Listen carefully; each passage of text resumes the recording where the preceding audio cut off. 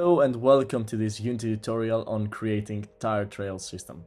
So, if you've ever played a racing game or watched a movie with intense car chases, you might have noticed the trails left behind by the tires as they skid the road. So, these tire marks add realism to the scene but also help the players and viewers understand the movement of the cars. So in this tutorial we will learn how to create a similar tire trail system in Unity using the trail renderer. But that's not all. We'll also add another visual cue to the car's movement by making the brake materials light up when the brakes are applied. This will give the viewers immediate feedback on when the car is slowing down or coming to a stop. And you can also check the gameplay right now to see what we're gonna be creating. Alright, so first thing we're gonna do is create a new trail so that we can put it inside our wheel. So we go into the game objects and we go into extras and the effects and we build a trail. So as you can see here, the trail is here, if I ever manage to use it. And as you can see, it's a white trail. So it's not like how we want it to be. So what we're gonna do is create a new material, first of all, and we're gonna set this as a universal render pipeline, and then particles and simple lit. We change the surface type to transparent, and we can leave this alone for now. Now we go back to our trail, and we put our new material inside the materials list right there. So now if we move it, you can see it's actually a flat trail. Also, it is pretty wide, so we can actually decrease the width by changing the width here. So 0.2, let's see now. Yeah, it's all better. So what we do now is go to the color, and we change the color from white to black, all the way to black, and both color keys, and we change it from alpha being to 255 to being to 0, and then a little bit less, so that it looks something like this, as you can see. Yeah, perfect. Okay, so now we change the name to tire trail, and we create this. We set this as a prefab, and now we can delete it. Next, we go to our car controller. We open it.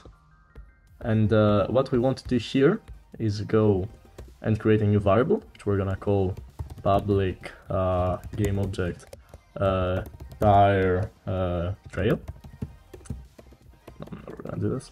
All right, and we're gonna create a new trail object for each wheel.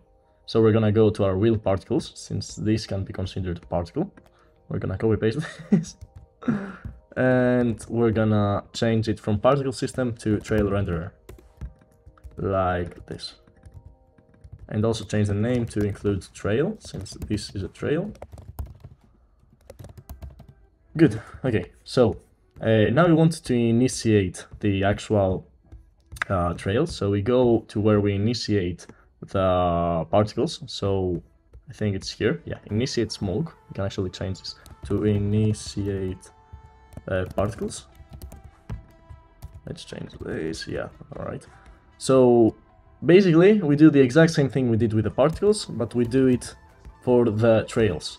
So we get the actual position of the wheel, and then we multiply it by the radius, so we get how much the radius of the wheel is, and so we move the particle to the bottom of the wheel. Good. So instead of smoke prefab, we're gonna have a tire trail. And yeah, let's change this real quick. And instead of FR wheel, we were gonna have FR wheel trail, and everything's gonna be a trail if I do this correctly. Trail again and again. Good. So now we need to change this from a particle system to a trail renderer as well. Good. So now our cars, if we try to check it, and actually put the our trail game object here. So now our cars, if we try to play it, it's gonna look weird. It's gonna have just trails running around all the time, which is not what we want. We want the trails to start working if the car's sleeping. So to do that, we go back to our script, and when we create smoke particles, which is basically here for check particles, we are gonna initiate the trail renderer as well. So here it basically checks if the sideways slip is bigger than the forward slip, than the forward rotation. So it checks if the tire is slipping, and if it is, then it initiates the particles. So we're gonna put our wheel trail as well here. So we're gonna call it by wheel particles.fr wheel trail, and it's actually pretty easy. Just emitting equals true, and the exact same the opposite thing to stop it. Good. So we do this for each wheel, and we change FL wheel trail, and we're gonna be okay. Alright, so I changed all the wheel trails to include the RL wheel trail, and this is gonna be nice. So we go back to Unity and we're gonna test this out. So let's see if it works. So now that we accelerate the car, it actually goes forward without any trails, but if we brake, you can see that there are trails behind. And now the same thing if we drift. So if we drift, you can actually see the trails behind the car. The only problem is that sometimes the car is drifting, but the trails are not spawning. So the thing here is that the slip wheel allowance is 0.5, but we want this to around 0.1 or 0.2. Let me actually put it as 0.2. So now this should be fine. And next thing we're gonna do is actually make our headlights actually go bright when we brake the car. So what's gonna look like? It's gonna look like if we go to material, we go to red and +2. It's gonna look something like this when we brake, and when we don't brake, it's gonna look like this. Okay. So we go back to our Visual Studio, and we go to our variable list, and we create a new variable which we're gonna call public material dot brake material. And we're also gonna create a new color, which we're gonna call braking color. And now the intensity of the lights, which we're gonna call color intensity, yeah, brake intensity. Okay. So now what we want to do is find out when we brake. So we go to our apply brake function. And here we say that if the brake input is higher than 0, then we're gonna actually light up the brakes. So what we can actually do is actually check if our brake material is actually set it, and if it's not, we shouldn't do anything, or else we're gonna get a null exception error. So what we do now is go access our brake material, and we set our actual emission. So enable keyword, and now this is going to be a emission. So we actually what we're doing now is going to our brake material, and we are setting this emission to true. So if we set this to red, as you can see, this looks like it's glowing. So we go back to our script, and we're gonna set the color of that. So set color, dot set color to what?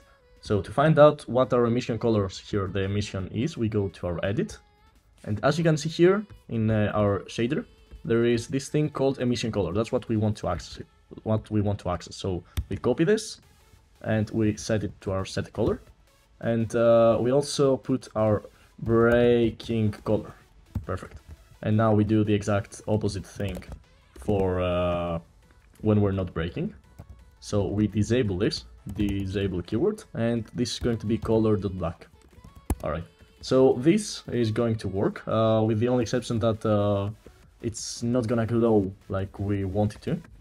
So here we accelerate, we brake. Why we do not brake? We do not brake because we've forgotten to put the material. So we go back to our car and we put our material here.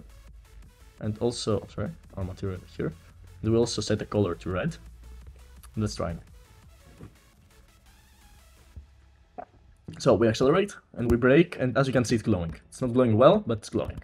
So to actually make it glow very well, like to make it glow like if it's emitting with intensity, like here you can see there's this intensity meter. So if we go +2, it actually glows. +4, it glows even more. Yeah, that's a lot. So I think that's +2 is like what we want. So what we do here, we actually need to multiply our braking color by the power of 2 to the number that we want. So math.power, so 2 and our intensity color. So, okay. So this is, so our renderer can actually understand that we want HDR colors and we don't want flat colors, since the Unity render pipeline actually supports that. So we're gonna set the brake color intensity to 2, and let's try this out. And yeah, sorry, I forgot a parenthesis here. Okay, let's try this.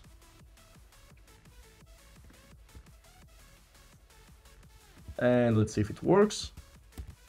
And it works perfect. Alright, so let's see if it works. Yeah, it works even in reverse.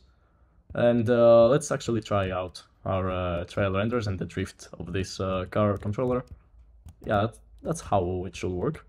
So yeah, thanks for watching and stay tuned for more videos.